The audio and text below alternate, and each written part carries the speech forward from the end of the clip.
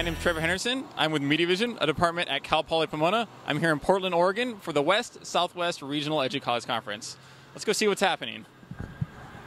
We're here at day one of Educause. I'm here with Noreen Light. Noreen, what institution are you from? I'm from the Washington State Board for Community and Technical Colleges, which is a board that oversees 34 community and technical colleges across the state of Washington. Well, that's a large organization. So are you presenting today? I am. I'm co-presenting with Joe Monroe from Tacoma Community College and Kathy Chatfield from Clark College. And we're presenting on faculty learning communities. Great. So are there any other presentations around here that you're excited to attend? I'm just excited to meet all the people from all over the western region and learn about what's going on in other areas. I'd also be interested in talking with people about our open course library project. We've opened up 81 courses. Well, actually, phase one was 41 courses. The next phase will be another 40 courses.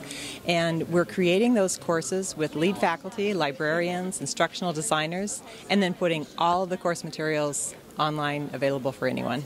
Great. So kind of like an open university. Right. It's the 81 highest enrollment gatekeeper courses from our state.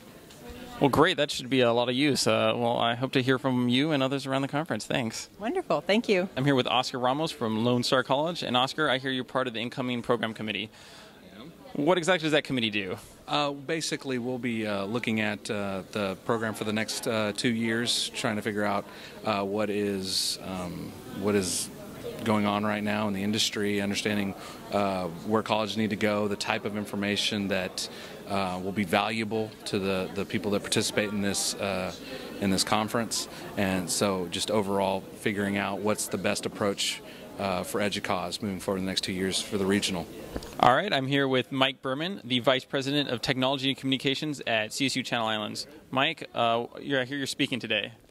Actually, tomorrow. Oh, tomorrow. So what's the topic you're talking about? I'm going to be part of a roundtable discussion on managing your career. The main thing about managing your career is about building connections, and that's part of why I come to these meetings. So are there any sessions or speakers you're really excited to hear from today? Actually, I'm looking forward in a few minutes to going to the session on building diversity in IT, because it's just a really important issue and something I'm interested in and something I've certainly supported in my career, and I want to learn how we can do better. The challenge for those of us in educational IT is to figure out how we bring value to the educators and value to the students.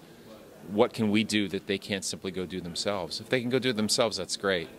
But there are things that we can do in terms of integration. For example, putting a whole package together, tying it together with enrollment information, collecting useful information on students that can be used for advising, things like that you don't get in just a standalone system. So we have to be figuring those out and understanding the needs of the educators, because it's more and more a world where they have to voluntarily choose to work with us. We can't really force them. And I think overall that's a good thing, but it's a challenge. All right, Mike, thanks a lot for talking to us, and good luck on your talk tomorrow. Go Media Vision.